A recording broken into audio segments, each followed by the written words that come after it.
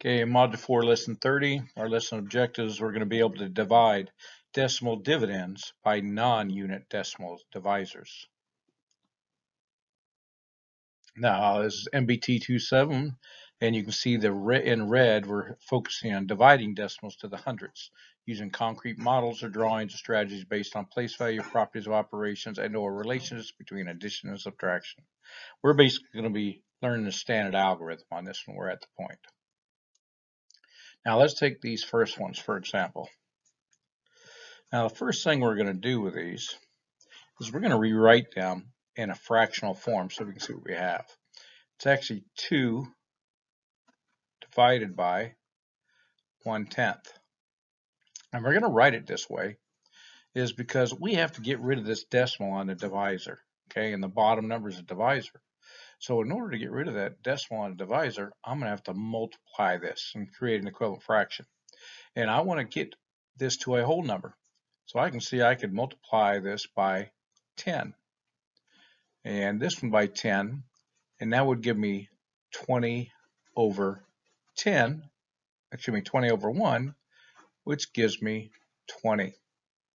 Okay. Now let's try this again. This time this is going to be by 2/10. So I have 2 wholes divided by 2/10. And I want to multiply this to get rid of this decimal on the divisor. And I can see I need to move one place value, so I'm going to multiply top and bottom by 10. Now I've got 20 divided by 2. And we know 20 divided by 2 equals 10. Let's keep going. This time I have 2.4 divided by 0.2. Once again, we're going to multiply it to get rid of the decimal. So we can see the divisors we're worried about, and we have to move it one place, so we're going to multiply it by 10. So whatever we got to multiply the bottom by, we have to multiply the top by. Now we got 24 divided by 2.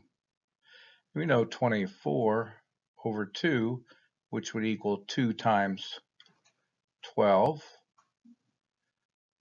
over 2 times 1. Take out the common factors, and we know 2 goes in 24 12 times. Just did that the other way just to show you. On our last example here, we have 2 4/10 divided by 4/10. And we're going to multiply this to get rid of the decimal. And we can see we got to multiply both by 10 again. And that gives us 24 and 4. So now we got 24 divided by 4 equals 6. All right, let's go some more examples. This time we got the hundredths. So let's start off by rewriting it as a fraction, 1 6/10 over 4 hundredths. And I'm going to multiply it by something to get rid of this decimal. You can see I need to move it 2 places this time. So we're going to multiply by 100. That means we've got to multiply that top by 100. So that means this top one's going to end up being 160 divided by 4. Well, 160 divided by 4, I don't know, I could split this out. This could be 16 times 10 over 4. And 4 would go into 4 one time, 4 would go into 16 4 times, which gives us 40 over 1, which our answer is 40. Now if we want to double check it, we multiply it out. Let's make sure. There's 40, and we're multiplying this by 4 hundredths. That'd be 0, 16, and you can see I need to put 2 decimals back in. It checks out. Let's go to the next one. 1.68 over 0.04. Once again, we have to get rid of that bottom decimal. So we're going to move 2 place values. So we're going to multiply by 100. And that's going to give us 168 over 4. Well, once again, now we have 168 over 4. And you could do this a variety of ways. Easiest way on this one would probably just use a standard algorithm. Because 4 will go into 16 4 times. 4 times 4 is 16. Bring down our 8. 4 goes in 8 2 times. That'd be 8. So our answer is 42. Let's check it out. 0, 4. Let's multiply it. That'd be 8 16, and we have to put 2 places values back in. It checks. C, we have 168, and we're going to rewrite it as 0.12. We can see that we're going to have to multiply by 100 to get both of them without the decimal. And that's going to give us 168 over 12. So I'm going to rewrite down here 168 over 12. And once again, that's, to me, the most efficient way would be to do the standard algorithm at this point, because 12 is going to 16 one time. 1 times 12 is 12.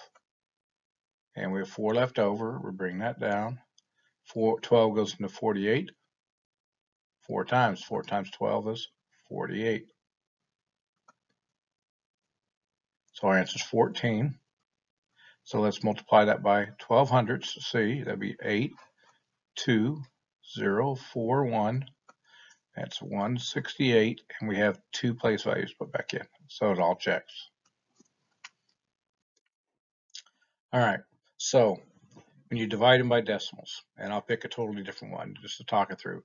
Let's say we had 2 and 5/10, and I was dividing that by 0.5, okay?